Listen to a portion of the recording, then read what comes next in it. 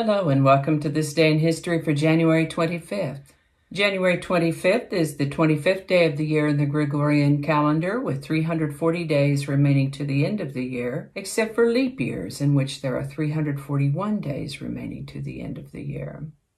We're still talking about those I before E words that defy the rule of I before E except after C, or the sound of long A as in neighbor or way. And today's word is obeisance, which can be pronounced obeisance or obeisance. Obeisance is a noun meaning a gesture of submission, such as a curtsy, or deference or homage. This word comes to us from Old French, obeisance, which comes from obere, which means to obey, which comes from Latin obedire, to obey or to listen to, which comes from ob, which means toward, and audire, which means to perceive. Ultimately, this all comes from the Indo-European root aw, which means to perceive, which also gave us audio, audit, obey, auditorium, anesthesia, aesthetic, synesthesia, and clairaudience. The first documented use of obeisance was 1382. I want to pause for a moment and mention that links to my research are included in the show notes, and encourage you to go ahead and click that like button, subscribe if you haven't already, share your thoughts with me in the comments section, and feel free to share this video. Moving on, we're going to start with the year 1533, when Henry VIII of England secretly married his second wife, Anne Boleyn. We've talked about Henry before and how he decided he didn't want to be married to Catherine anymore, and Pope wouldn't grant him a divorce, so he put Catherine away and married Anne. January 25th, 1759 is the birthday of Scottish poet Robert Burns, who's best known for the lyrics of the song popularly sung at New Year's celebrations, for Auld Lang Syne. And the reason that song is so hard to understand is because it's all written in Old Scottish. In 1776, the Continental Congress authorized the first National Revolutionary War Memorial in honor of Brigadier General Richard Montgomery. On this day in 1858, the Wedding March by Felix Mendelssohn was played at the marriage of Queen Victoria's daughter, Victoria, and Frederick of Prussia, and it then became a popular wedding processional. I'm sure you've all heard it, know what it sounds like, but I've placed a link in the show notes if you'd like to hear it again, just as soon as you're done watching this video. On January 25th, 1905, a 3,106 carat diamond was discovered at the premier mine in Pretoria, South Africa. At 3,106, actually 0.75 carats, that is about 0.621350 kilograms, so almost 2/3 of a kilogram, or 1 1/3 pounds. It was christened the Cullinan after the owner of the mine, and is the largest diamond ever found.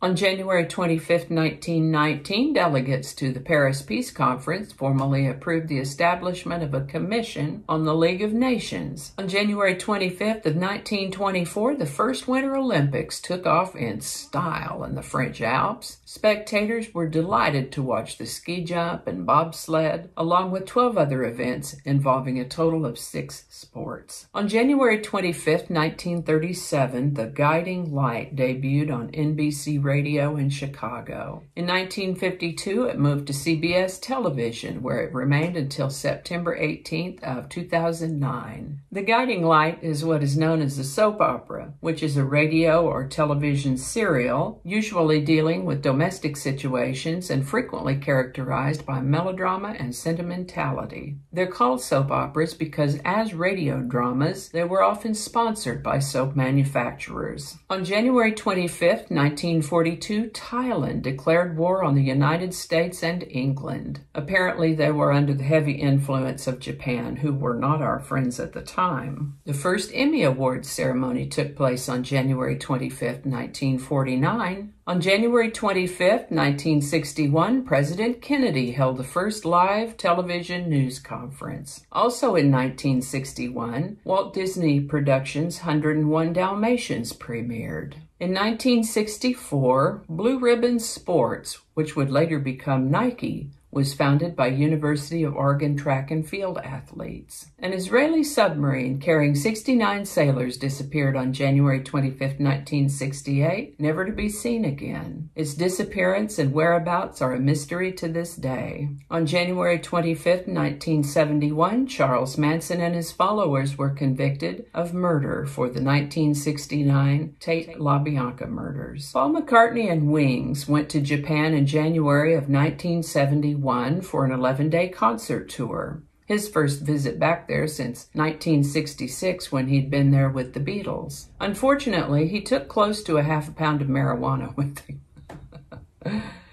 He insisted this was all for his personal use, and I believe that. It's probably true, but it was a large enough quantity that it got him a smuggling charge, and he spent 9 days in the Tokyo Narcotics Detention Center, to be released on January 25, 1980. As recently as 1995, Russia activated its nuclear nukes for the first time. Their early warning defense radar detected an unexpected missile launch from Norway. Initially, they estimated the missile to be only minutes from Moscow, and they switched to combat mode. 5 minutes later, they determined that the missile's impact would be outside Russia's borders. Fortunately, they did figure this out before they pushed the hot button. As it happens, Norway's missile was actually just carrying instruments for scientific measurements. And they had sent out notifications to 35 countries, including Russia, 9 days previously.